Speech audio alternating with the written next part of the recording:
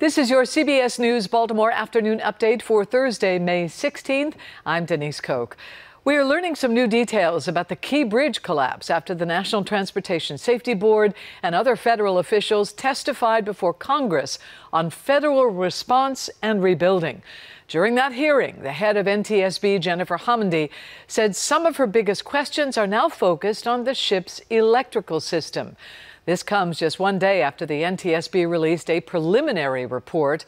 Among its findings, the ship had a pair of catastrophic electrical failures just minutes before the crash and had experienced 2 blackouts the day prior while it was in port.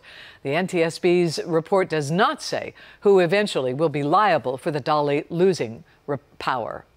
Well, primary election day is over, but the results are not official in some races. Today, election workers will begin counting thousands of mail-in ballots. Now, this is critical because 3 Baltimore City Council races are simply too close to call. The closest in District 11, representing neighborhoods such as Mount Vernon, Federal Hill, and Upton.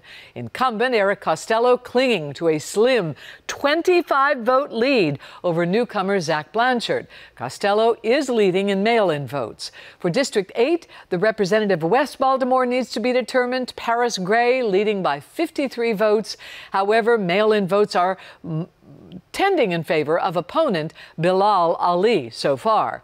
District 12, also one to look out for after redistricting added the Harbor East neighborhood to this zone. Jermaine Jones holds the lead over Councilman Robert Stokes by 140 votes.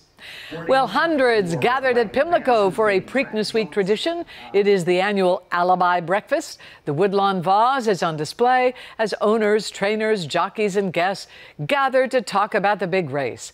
The event jokingly gives everyone a chance to come up with an alibi in case their horse doesn't win, and this tradition dates back to the 1930s.